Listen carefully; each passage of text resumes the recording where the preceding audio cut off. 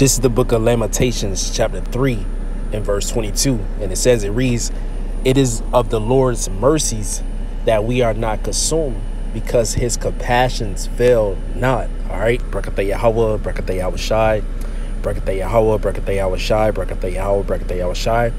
All right. First and foremost, I want to give all praises, all honor, and all glory unto Yahweh, Bahashem, Yahweh Shai, Bahashem, Rekha Kodash.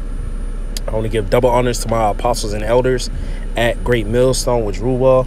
And I want to give peace, greetings, and salutations to all the Legakim that's pushing his word and truth and sincerity, throughout the four corners of the earth, and the brothers that's not wavering in the faith, being diligent in this truth. I say shalom to you brothers, and I say shalom, to the few sisters that believe in all meekness and humbleness, I say shalom. I'm your brother Zakaria from GMS Miami Camp.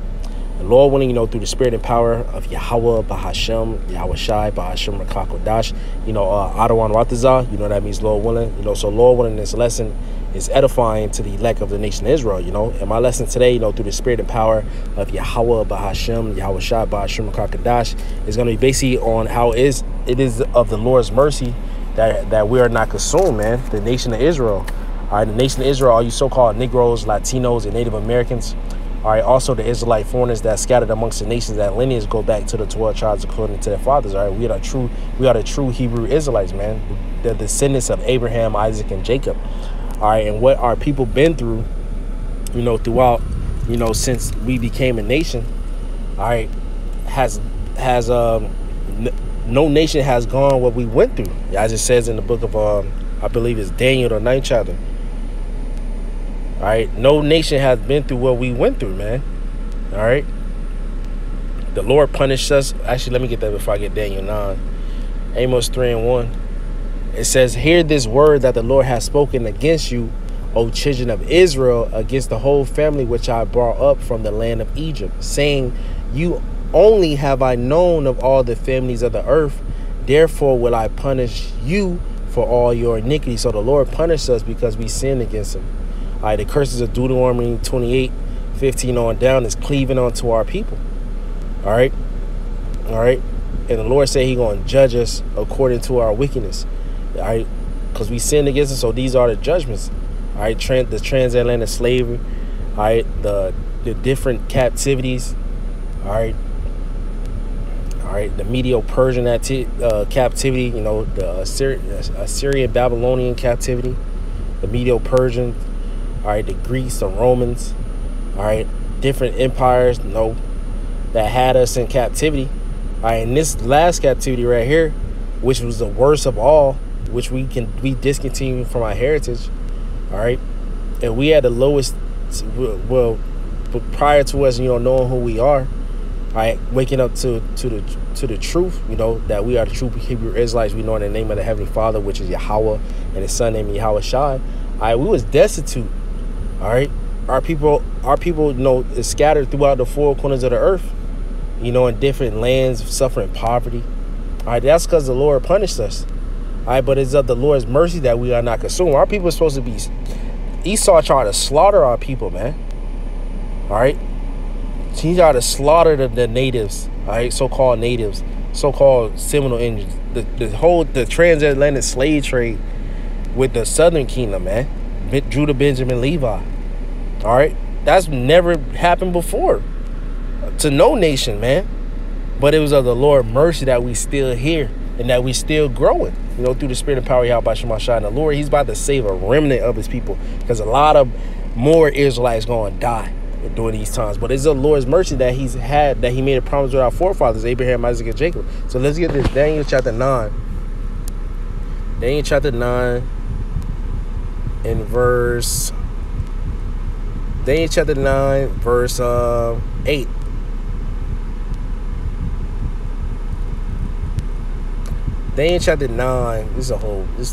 right. Let me just read it from the top, man. Daniel chapter 9, verse 1. In the year of Darius, the son of Ahasuerus, of the seed of the Medes, all right, which was made king over the realm of the Chaldeans. In the first year of his reign, I, Daniel, understood by books the number of the years whereof the word of the Lord came to Jeremiah the prophet, that he will accomplish 70 years in the desolation of Jerusalem. Verse 3, and I set my face unto the Most High, unto the Lord Yahweh, to seek by prayer and supplication with fasting and sackcloth and ashes. And I prayed unto the Lord my power, and made my confession, and said, O Lord, the great and dreadful power, keeping the covenant and mercy to them that love him, and to them that keep his commandments.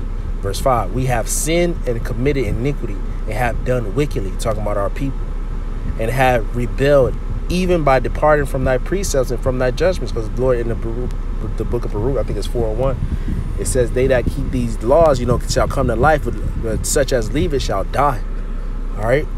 And our people they were destroyed for lack of knowledge.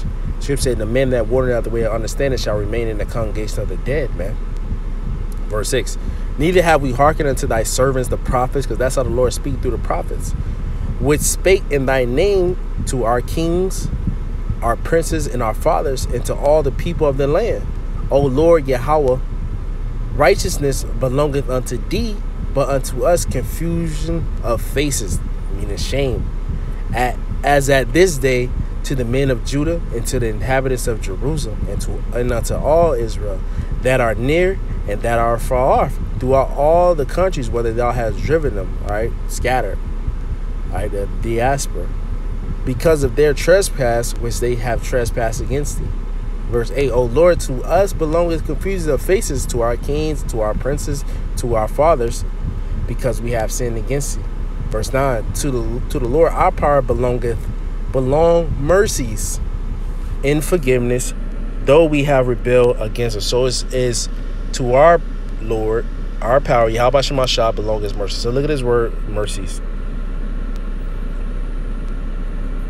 All right.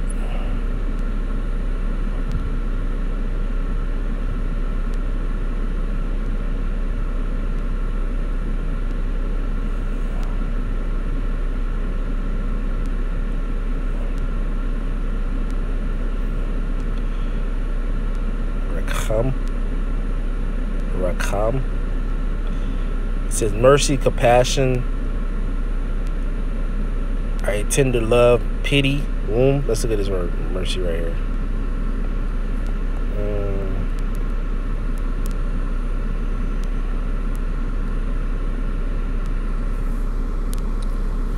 Just look at the word mercy.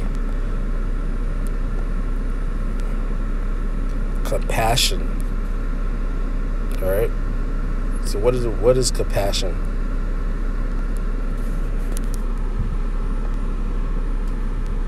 Pity, sympathy, feeling, empathy, understanding, care, concern, all right, sensitivity, tenderheartedness, soft-heartedness, warm-heartedness, warmth, love, brotherly love, tenderness, gentleness, mercy, mercifulness, lenience, tolerance, consideration, kindness, humanitarian, humaneness, kindness, charity, benevolence. All right. So the Lord, all right, love us, man. All right. Daniel chapter 9, love the nation of Israel. Daniel chapter 9, he had pity on us.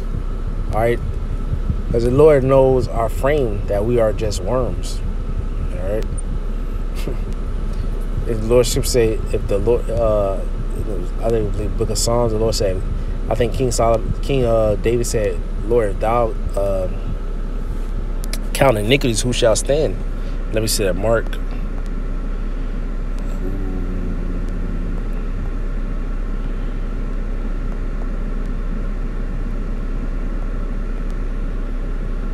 Psalms 130 in verse 3. If thou, Lord, shouldest mark iniquity, O Lord, who shall stand? All right, because we all sinned and fell short.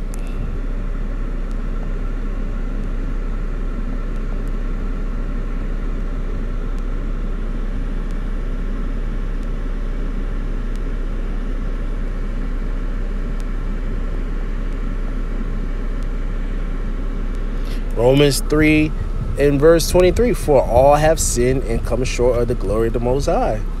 We in this sinful flesh. So it's of the Lord. All right, the Lord punished us, but now he's going to have mercy on us. Daniel chapter 9.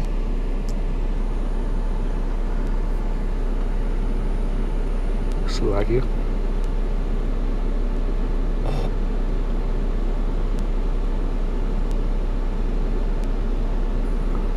Daniel chapter 9 and verse 9. To the Lord our power belongeth mercies and forgivenesses. Though we have rebelled against him, neither have we obeyed the voice of the Lord our power to walk in his laws, which he set before us by his servants the prophets. Yea, all Israel has transgressed my law, all Israel, even departing that they may not obey thy voice. Therefore the curse is poured upon us in the oath that was written in the law of Moses, the servant of the Most High, because we have sinned against him. Verse 12, and he have confirmed his words, which he spake against us and against our judges and against us, by bringing upon us a great evil. Under the whole heaven have not been done as have been done upon Jerusalem. So what has been done to us has never been happened, all right, to any other nations. Lord said he gonna toss us like a ball into another country, man. This book of Lord, is a fearful thing to fall into the hand of living power.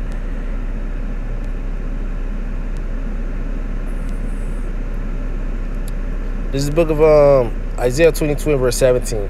Behold, the Lord will carry thee away with a mighty captivity, and will surely cover thee. Verse 11. He will surely violently turn and toss thee like a ball into a large country. The Lord tosses like a ball. You know those fucking those slave shits, man. There thou shalt die, and there the chariots of the glory shall be the shame of the Lord's house. So the Lord said he gonna toss us like a ball into a large country, man. Here in Babylon the Great. All right, the worst captivity ever. We get hung, being lynched. Northern Kingdom got their land snatched from them, murdered, smallpox.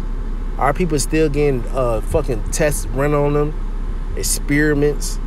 All right, kidnapped babies getting shot down in the street. You know, getting 100 years in prison, unrighteous decrees, getting their land taken from them. All right, getting slaughtered, but it's the Lord's mercy. All right, that we are not consumed. And we was with the brothers, you know, last night. You know, this the how this lesson started. You know, through the Spirit and power of Yahweh Shema Shai. We was talking about this. You know, how Jake in the other countries, you know, how they catch hell so much, and like, you know, how the Lord, you know, judged us. But it was, you know, I quoted this precept. You know, Lamentations is of the Lord's mercy that we are not consumed. All right, the bishop lawyer, all right, the head of our church, the head of the camp, you know, he said, that's a video. He said, you got to do a video on that. And I was like, all right, you know, and so through the Spirit and power of Yahweh Shema Shai, I'm doing it now, man. You know, it's truly of the Lord's mercy that he woke us up, man. Our people are destitute, all right? You know, and also means they reject the Lord. And they about to get in the time of like never before, Jacob's trouble. And the Lord's still going to have mercy. All right. Well, he's going to have mercy on the elect, all right, of Israel. But 2/3, they're going to die here in America, and they're going to come back in the kingdom, all right, with a new mind, new body. That's mercy too, man, because the Lord made the promises with our forefathers. This book of Romans chapter, bear with me. Romans chapter 11, verse 1. I say then, have the Most High cast away his people? Yahweh forbid. For so the Lord did. Meaning, hell no. For I also am an Israelite. This is Apostle Paul. He says, for I also am an Israelite of the seed of Abraham, of the tribe of Benjamin. Yahweh have not cast away his people, which he foreknew.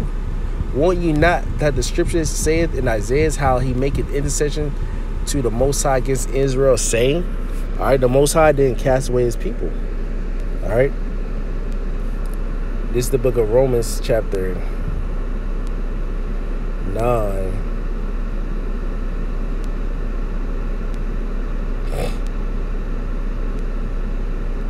Romans chapter 9 and verse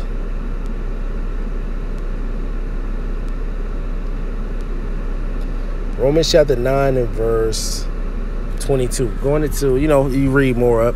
Romans chapter 9 verse 22. What if the Most High, willing to show his wrath and to make his power known, endured with much long suffering to the vessels of wrath fitted to destruction? That's the Edomites, man. All right, they're the vessels of wrath fitted to destruction, meaning tailor-made. The Lord tailor-made them to be destroyed. Verse 23, and might make known the riches of his glory on the vessels of mercy. Who is that? Israel, started with the elect, which he had afore prepared unto glory.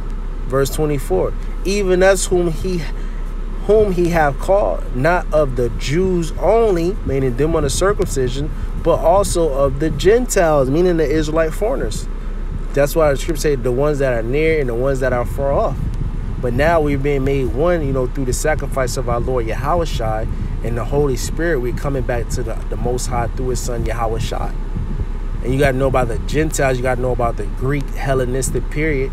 All right, starting with Alexander the Great, going down to Antiochus Epiphanes. All right, read that in the Apocrypha, the book of 1st and 2nd Maccabees, how we discontinued from our heritage, and we was no longer able to call ourselves Jews, or what we call ourselves Greeks, and we were scattered through all these lands, taking on those customs. So we became, as the Gentile, we came in a Gentile mindset.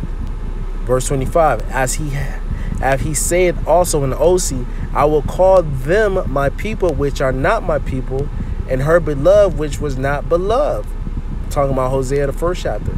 And it shall come to pass that in the place where it was said unto them, ye are not my people, over here in Babylon, there shall they be called the children of the living power, meaning Yasharallah. He's the prince of the power. He's the prince of the Most High. Isaiah is also cried concerning Israel, though the number of the children of Israel, meaning the sons of Israel, be as the sand of the sea, a remnant shall be saved. That's the elect. That's who the Lord's going to have mercy on. All right. For he will finish the work and cut it short in righteousness, because a short work will the Lord make upon the earth. Verse 29. And as Isaiah, this is Isaiah 1st chapter, I was going to bring that out, but it's right here, said before, except the Lord of Sabaoth, meaning the Lord of Omens, had left us a seed, we have been as Sodoma, and have been like unto Gomorrah. All right. So we would have been destroyed if the Lord haven't had a remnant left. All right. The Lord said he was going to correct us in measure, but he's not going to destroy the whole house. Jeremiah 30.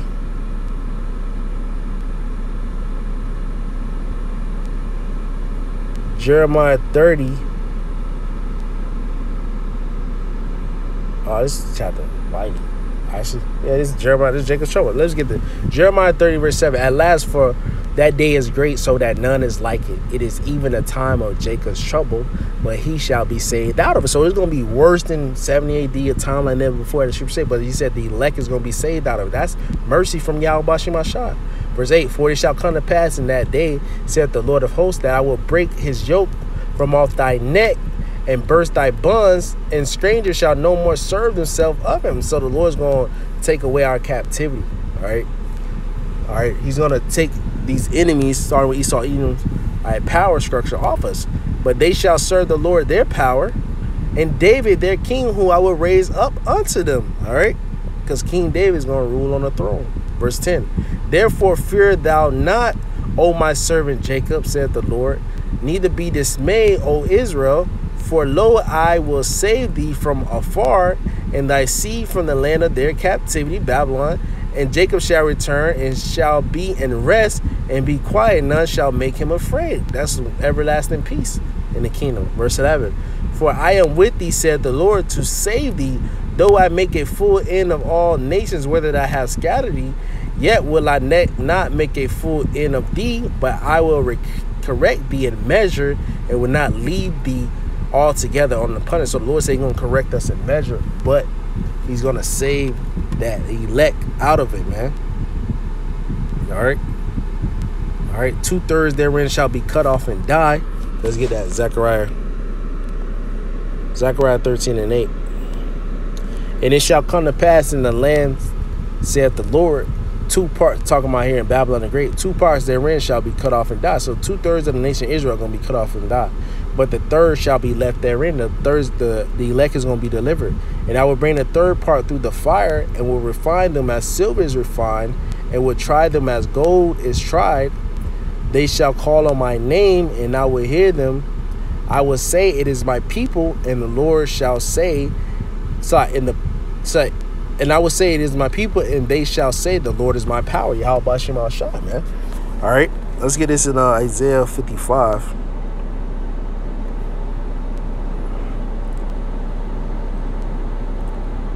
Isaiah 55 and verse 3. Incline your ear and come unto thee, hear, and your soul shall live. And I will make thee an everlasting covenant with you, even the sure mercies of David, man. Just how the Lord had mercy on David when he transgressed the laws, when he sinned.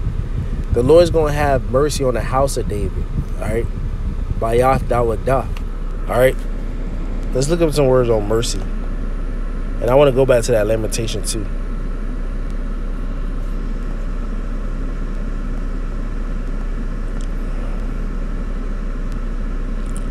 First Chronicles 16:34. Give thanks unto the Lord, for he is good, for his mercy endureth forever, man. All right. All right.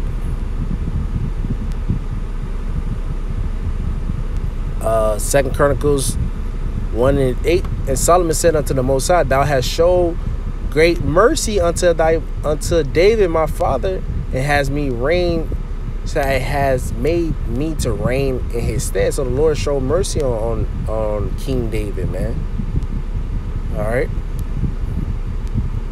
2 Chronicles 6:14. It said, Lord, power of Israel, there is no power like thee in heaven nor in earth, which keepeth covenant and showeth mercy unto thy servants. Who is the Lord's servants? The prophets that walk before thee with all their hearts, man. 2 Chronicles 7:3. And when all the children of Israel saw how the fire came down and the glory of the Lord upon the house, they bowed themselves with their faces to the ground upon the pavement and worshiped and praised the Lord, Yahweh Bashim Ashah, saying, for he is good, for his mercy endured forever, man. All right, and I think there's a psalm. It just goes, the Lord's mercy. It just goes in on the Lord's mercy.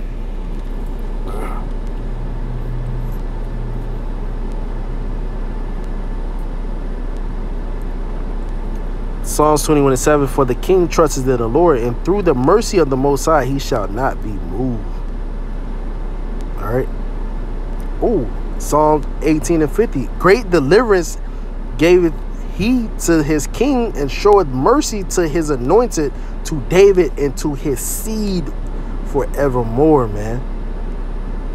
Psalms 13:5. But I have trusted in thy mercy. My heart shall rejoice in thy salvation. All right.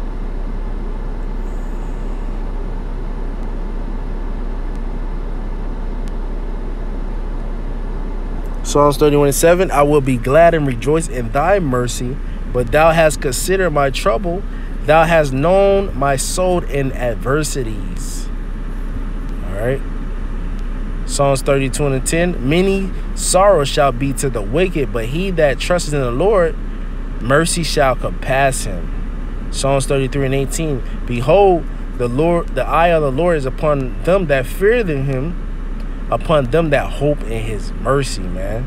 Psalms 33 and verse 22. Let thy mercy, O Lord, be upon us, according as we hope in thee. All right. So the Wadi Yahweh Bashim al Shai. So let's go back to that Lamentations. You just do a 2-part, 3-part, 4-part series on the Lord's mercy, but I'm gonna just cut it short. Lamentation chapter 3 and verse 21.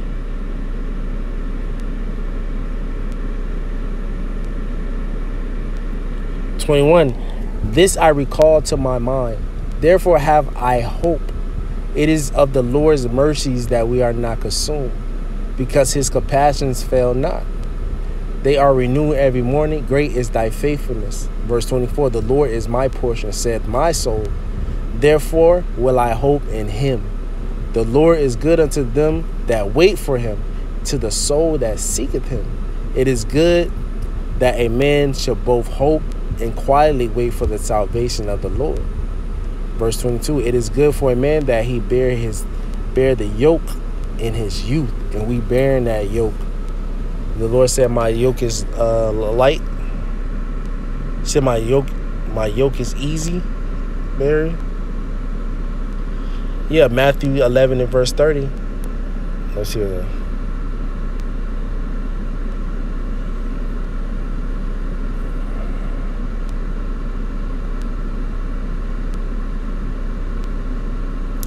This is the book of Matthew chapter 11 and verse 25. At that time, Yahushua, who the world even called Jesus Christ, answered and said, I thank thee, O Father, Lord of heaven and earth, because thou hast hid these things from the wise and prudent, and hast revealed them unto babes. Just knowing the name of Yahweh Shemashah, that's mercy. Knowing the name and knowing his will, and the Lord revealing his mysteries unto us, hey, that's a blessing too. Verse 26, even so, Father, so it seemed good in thy sight. All things are delivered unto me of the Father. And no man knoweth the Son but the Father. Neither knoweth any man the Father save the Son, and he to whomsoever the Son will reveal him.